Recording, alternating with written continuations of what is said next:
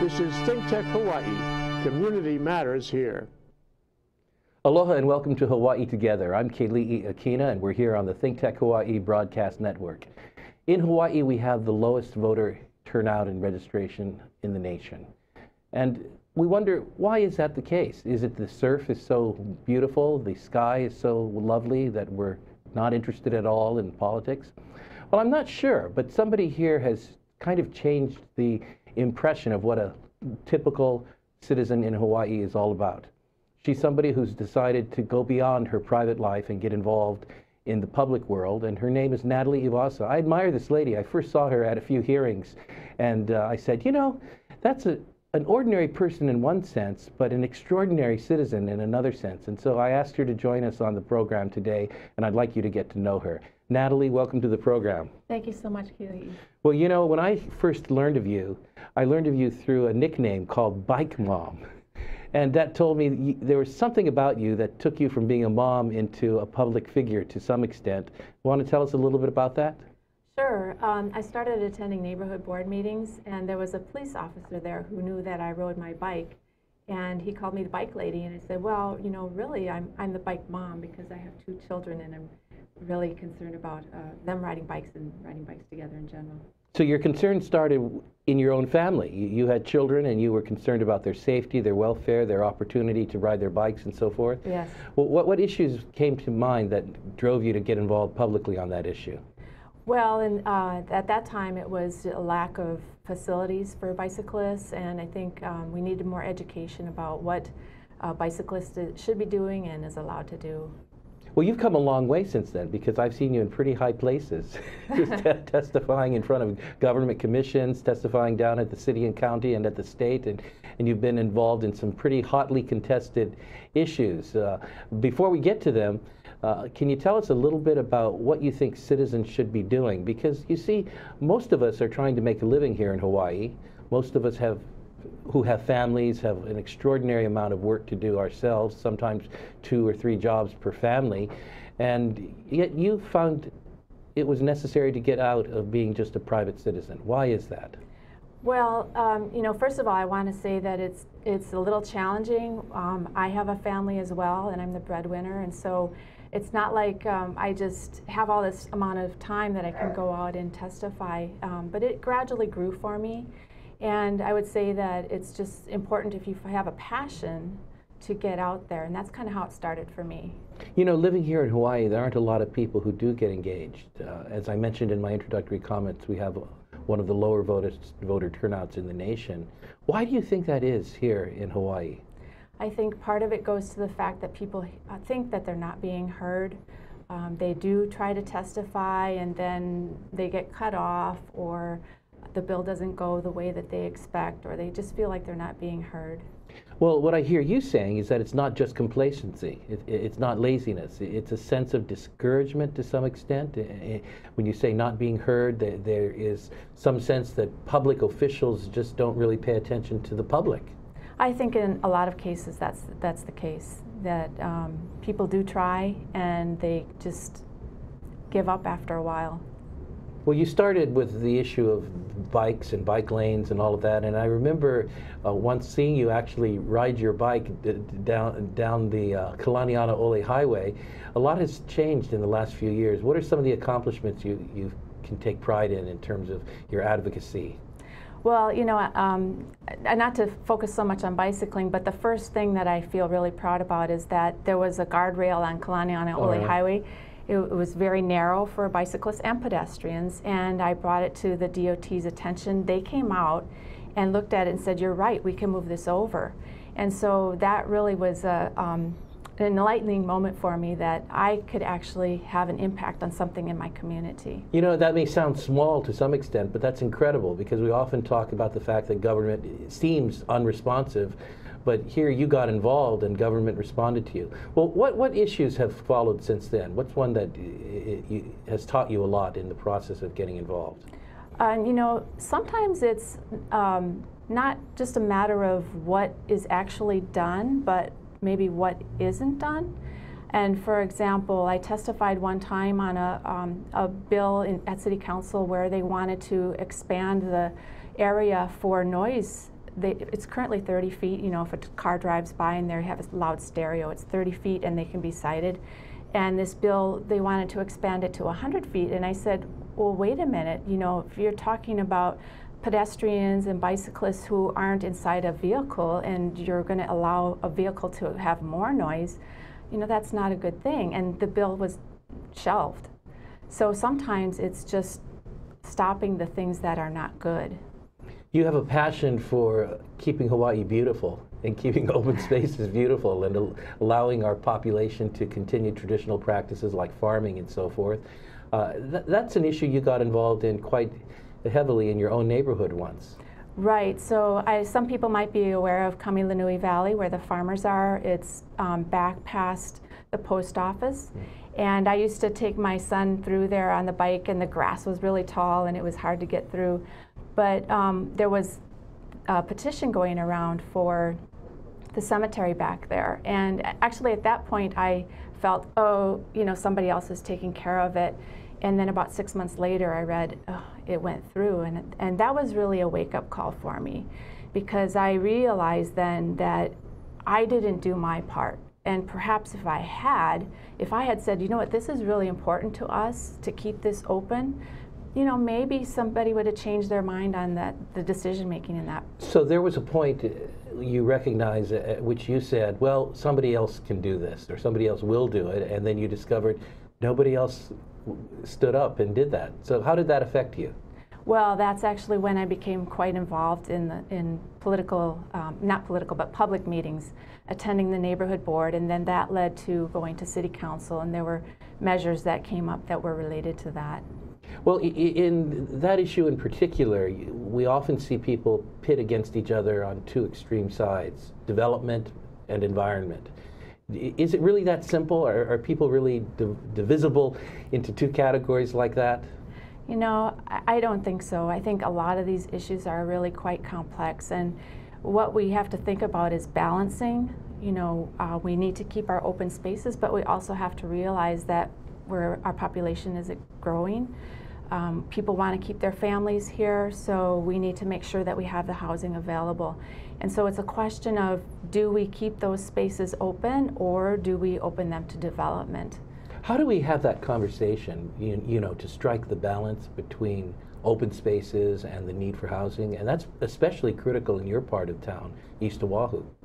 Yeah, well, I think a lot of it starts with paying attention to things like our Oahu General Plan, or in the case of East Oahu, the East Honolulu Sustainable Communities Plan, where it basically outlines the priorities the community has. Where do we want to have our shopping centers? Where do we want to have our parks?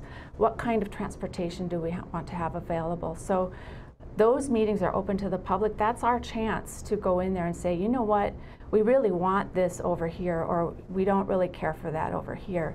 And the DPP, the Department of Planning and Permitting, then puts those comments together and they change the plan. And it goes through several different hearings before it gets finalized at the City Council. What I hear you saying is that a lot of good work has already been done in the planning process, and goals for the community, this input from the community and so forth has already been collected and gathered, but oftentimes our public officials diverge from that. And you're there kind of as a watchdog, so to speak. Yeah, we have to be really very careful about the final product. And there's an example actually in Hawaii Kai where the board was presented with a development, and you know, we're given some nice drawings and that kind of thing, pictures.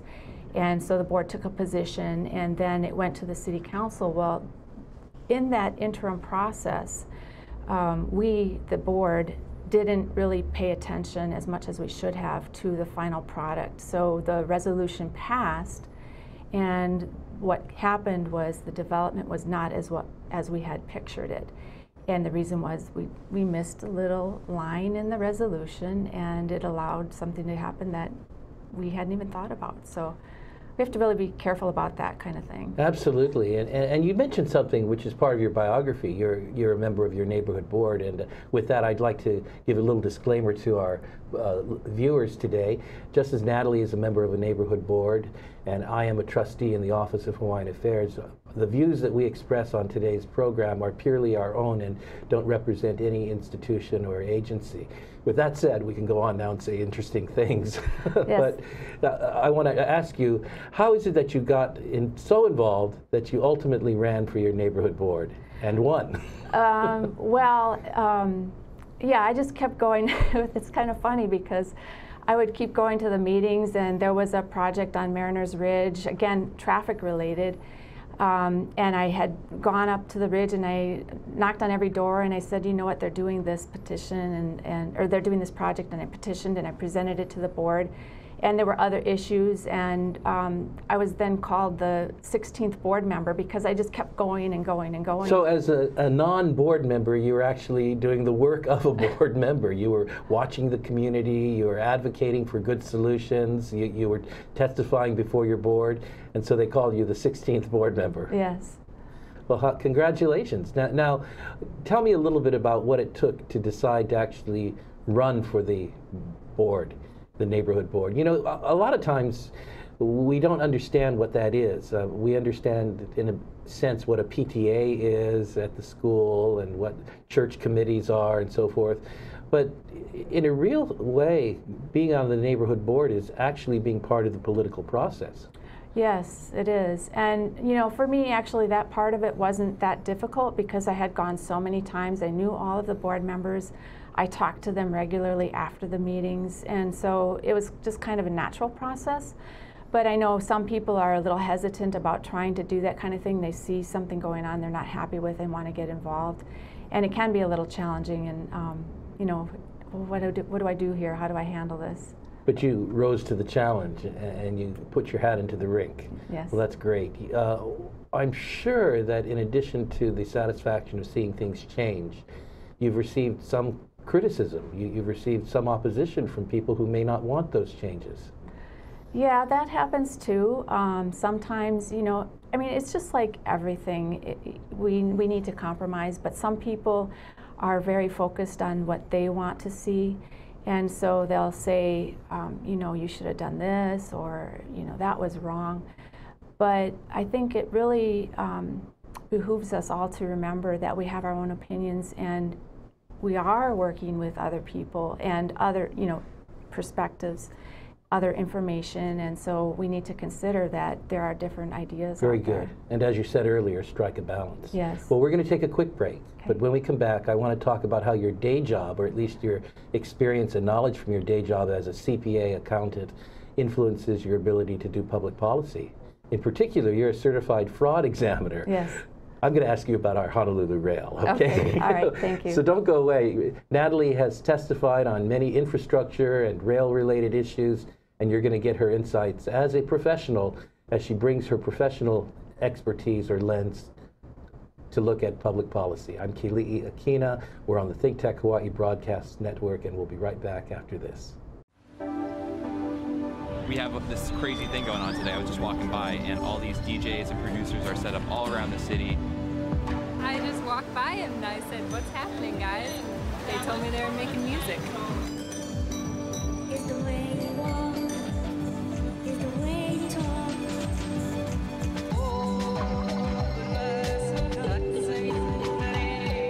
There were a lot of people that claimed they had no musical talent and then sat down and kind of played some really nice sounds. I like this music.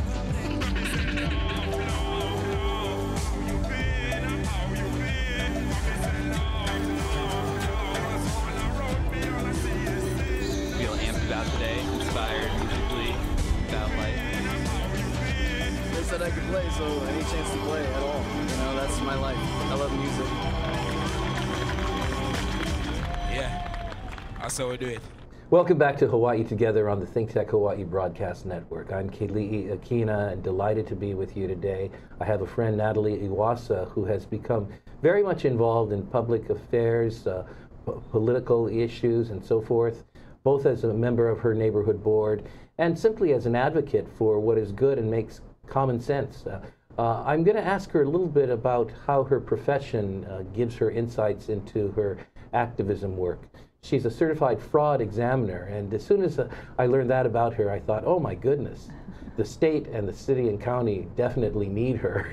And this is a time in which perhaps she's got some tools that she can apply when she looks at public policy. Let's welcome back Natalie Iwasa. Natalie, so CFE, Certified Fraud Examiner, what exactly is that? Certified Fraud Examiner, well, that's somebody who actually looks at, there are different types, and looks at the details and sees if there are things that are happening that are not right, and tries to determine things like what happened, how was money taken if that's the case, can we recover anything, and determine what the losses are if that's the case. There are a lot of different types of services provided by CFEs. Well, you know that in my work with the Grassroots Institute, we've paid close attention to the Honolulu Rail. Not so much to oppose the rail, but to point out that there needs to be a better accounting for the money spent. And I don't need to lecture you on what has taken place in a project that should have cost $2.7 billion at the start, and now we know will cost well over $10 billion. And we have much more to expect in terms of cost increases and so forth. Just as an accountant, with that general tracking of the money, what does that tell you? Just makes me wonder why and what is really happening behind the scenes to make it increase so much. What are some of the things that you've noticed as you've taken a look at the Honolulu Rail? You know, it's kind of funny because I always thought that the information we were being provided was correct. I just made that assumption, which was grossly wrong. Isn't that interesting? Because in your profession, you're supposed to make the other assumption. Well, and in real life, however, like most of us as citizens, we kind of trust our government.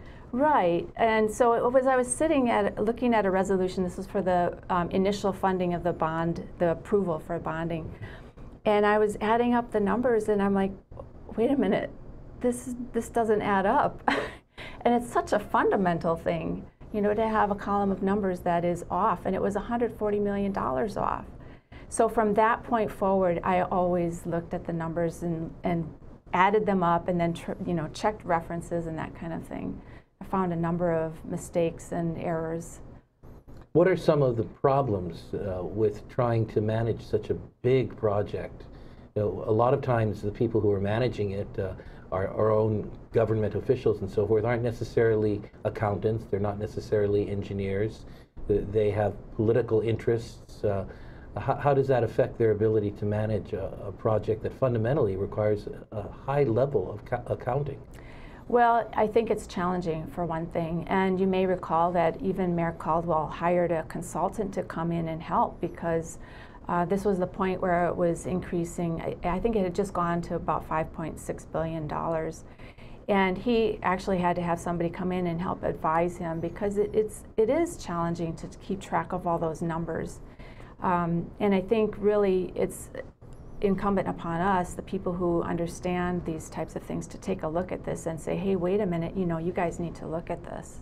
What are some of the ways that you have served kind of like a watchdog with the rail or other infrastructure projects?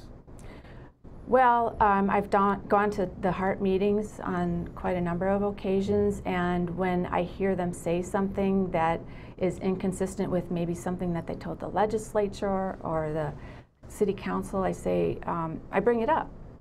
And I think that's one of the most important things that I can do. Again, the speaking out. Yes.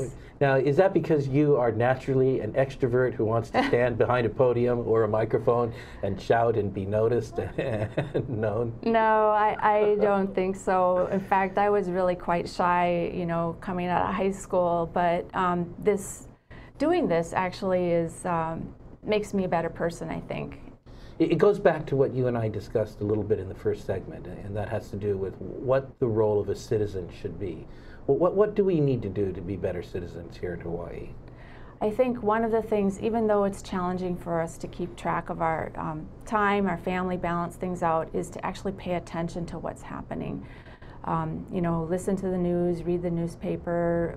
If you have online news, whatever it is, just pay attention to what's going on. Well, you as a citizen figured out that the numbers weren't adding up for the Honolulu Rail.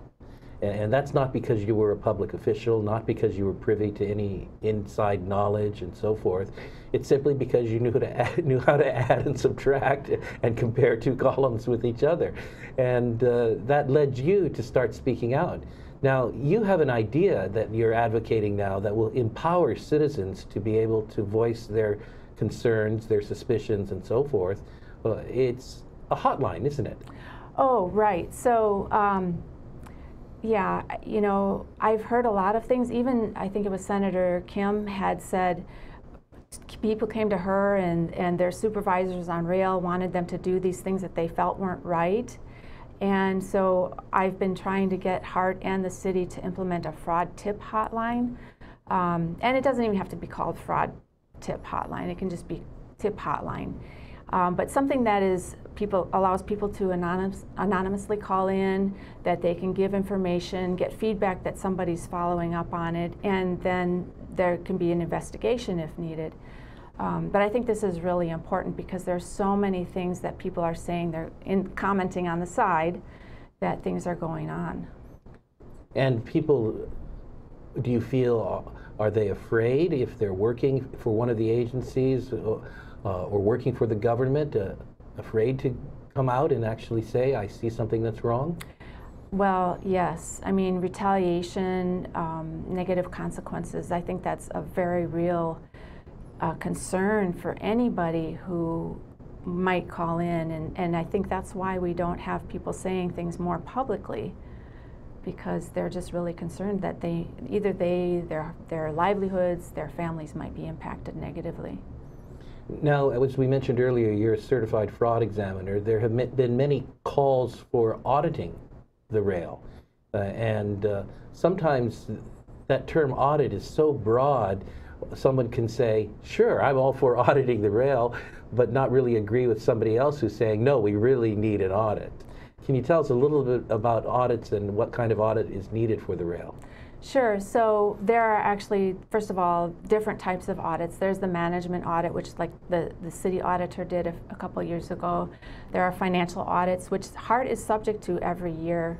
And then there are just investigations. So, you know, with respect to the audit of the rail, I think really what we need is an investigation, a forensic investigation, which... Now, when you say forensic investigation, you're using a term, forensic, that isn't necessarily a technical auditing term, but one that is often used and not really explained. So you being the accountant, help me to understand what would be the substance of a truly forensic audit. Well, basically, if you have a fraud tip hotline and you have ideas of where there might be some questionable actions going on, whether it be in the contracting side, whether it be something else, then you focus in on those types of areas. And so it doesn't necessarily cover the entire spectrum of what is happening with rail, but focusing in on those areas and then really digging into them and checking things like emails and documents and interviewing people. So it's much broader than a regular financial audit. And you know, then once you find something, then you branch off. I think our state auditor, last year when they passed that law to extend the taxes, they gave the state auditor subpoena powers. And so that's an important component too, because then people realize, well, you know, I have to comply. I can't just hide back and not be available. You have a nose for fraud, waste, and abuse. What is your nose telling you about the Honolulu Rail project? Well, you know, I have to be a little bit careful. Of course. Because people need to understand that one of the major components of fraud is intent. So while people have suspicions of things going on, until we know that something was deliberately done, it's not just a mistake, we shouldn't use that term fraud. But you know, there have been a number of things that I've come across that I really question. You know, things like change orders or even presentations to the board where I say, well, wait a minute, this you guys don't have this information here. And then by the time I get it, it's, you know, months have gone by and they've moved on. So there are just a lot of questions, I think, with respect to the rail project. Well, I hope you get the hotline so if citizens can give more information, and I hope we are able to get an appropriate kind of audit of the rail. We've got a minute left, Natalie. You have a vision for our great city of Honolulu. Could you share just part of that vision? How would you like to see us functioning? Well, I think what we really need to focus on is people being more involved and raising the level of trust in the government. You know, we've had issues with our Honolulu Ethics Commission and the executive director stepping down. So many things have come forward in the last couple of years. Our chief of police under investigation. Just lots of different examples of things where people have put faith in government and then had it crumble out behind them or below them. And so if I had an option or a voice in saying what we should focus on, that would be it. Well, I hope your voice grows. You certainly do have a voice, and I want to thank you for being an engaged citizen and a leader as well. Thank you, Natalie. Thank you, Keli'i. My guest today, Natalie Iwasa, goes from being the bike mom to being engaged community activist, making a difference here in Honolulu and in the state of Hawaii. I hope you'll get to know her better. I'm Keli'i Akina on Hawaii Together on the ThinkTech Hawaii Broadcast Network. We'll see you next time. Aloha.